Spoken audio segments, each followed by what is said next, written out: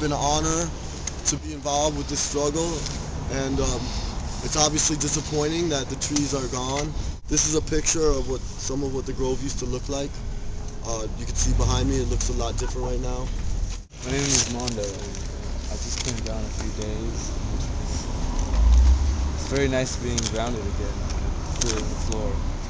Sometimes not so much the concrete, but I definitely feel for these trees that were cut down.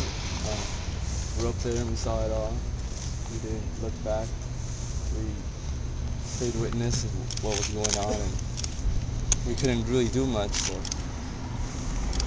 we stayed up there morning and seeing how it would go and turn up, and hopefully there's still a chance that they won't build 4 stories deep into the ground. So they have given me a trespassing charge and a poor injunction charge.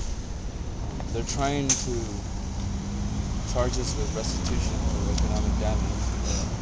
It is not our fault that they posted up police for hours and hours and security and fence. We did not create that, they created that. We were simply just sitting in trees trying to make them survive.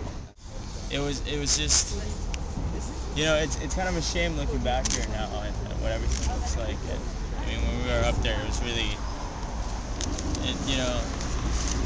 part of it was about the trees, and it was really devastating to see them go, but gladly we still have so much, so many issues here that need to be addressed, and hopefully will be addressed in the future. We still have a lawsuit that's in appeals court, so